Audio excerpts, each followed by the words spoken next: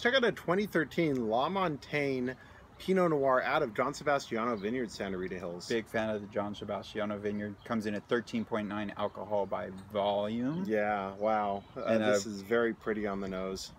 Bricked ruby in the glass, aromatically, singing Santa Rita Hills. And wow, just gorgeous terroir on the aromatics, subtle fruit, silicates.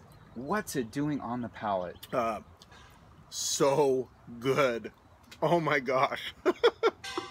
I have been moving away from Santa Rita Pinot for a while because just been on a Burgundy kick, but this is absolutely delicious. The balance here is impeccable. Wow. Yeah, the acid, everything's in check. Wow. The fruit though, how high quality is the fruit? How much in harmony is this? Is it like just singing fruit-wise? Yes. There's this polish, there's this menthol texture. Mm-hmm. This is singing.